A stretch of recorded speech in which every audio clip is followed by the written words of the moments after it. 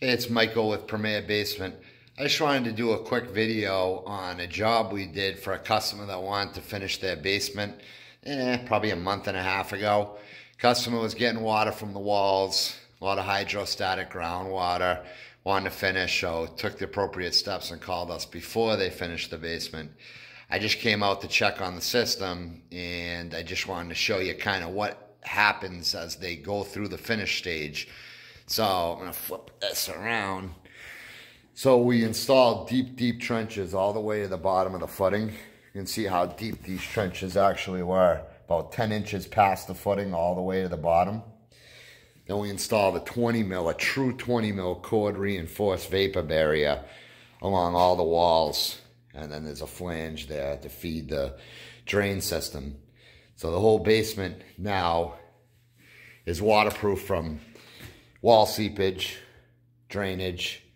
Over here, it's kind of a mess because they're working on it, but we had put a trench drain to catch anything that ever leaks from the bulkhead. It actually looks, if you look, looks like a little bit of seepage did come in here at one point from the dirt and never really got there, it doesn't look like, but lots of ports down here to flush the system out.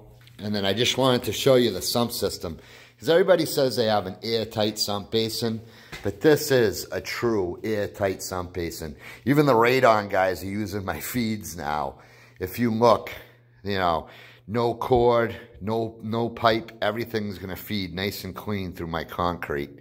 So when that thing pumps, you're gonna have very little noise. You almost have to listen for it. I got 2 Power Plus batteries with an inverter box with 2 pumps. But I wanted to set this off. So I have my cords coming through that 1.5 inch PVC conduit. And then I have my discharge line that feeds outside. And I'm going to manually set this off so that you can hear how quiet it is. I'm just going to adjust the level, and you'll be able to hear just how quiet this sump is. I'm going to put it right here.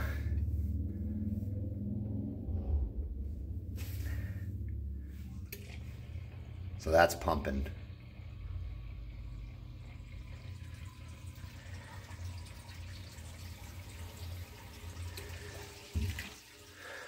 So it just cycled and emptied the basin, and it will do such as the set point is reached. So I got it set low, so it's going to keep pumping, but let me bring that back up.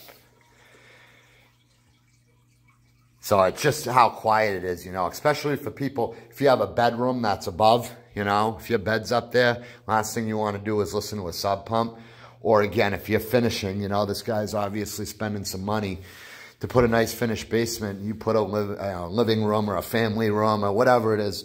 The last thing, especially this guy has an active system. He's pumping every 3 to 4 minutes right now.